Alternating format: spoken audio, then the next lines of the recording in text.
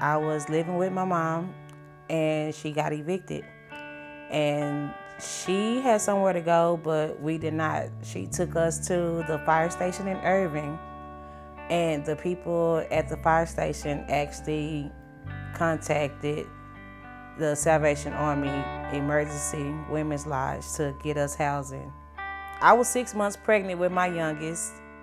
We all went through the motions. We cried at one point, and we prayed together.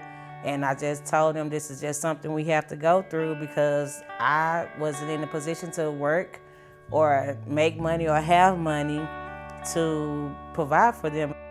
Before then, I was working and got laid off. I had my own apartment, but I got let go of my job, and I relied on my family a lot.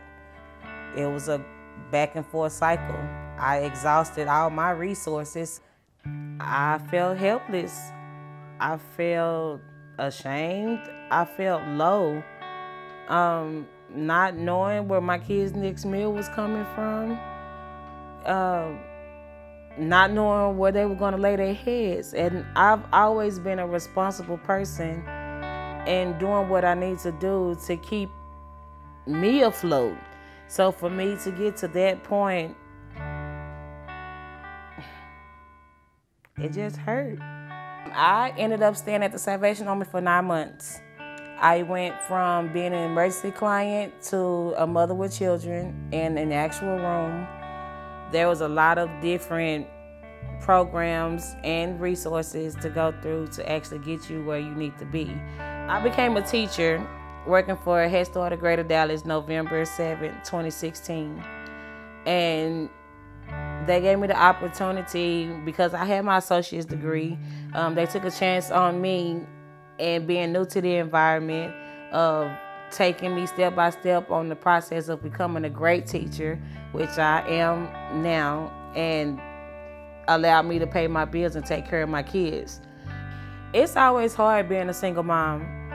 Going to work, coming home, doing homework, cooking, cleaning, taking care of myself, it's all a struggle.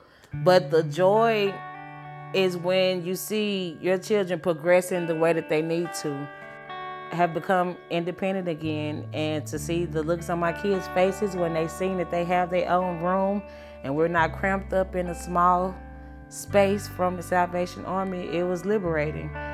Salvation Army helped me to realize that it's not over until you want to give up and you want to stop. And for them, I will never stop. I will never give up. I will keep pushing until I can't push no more.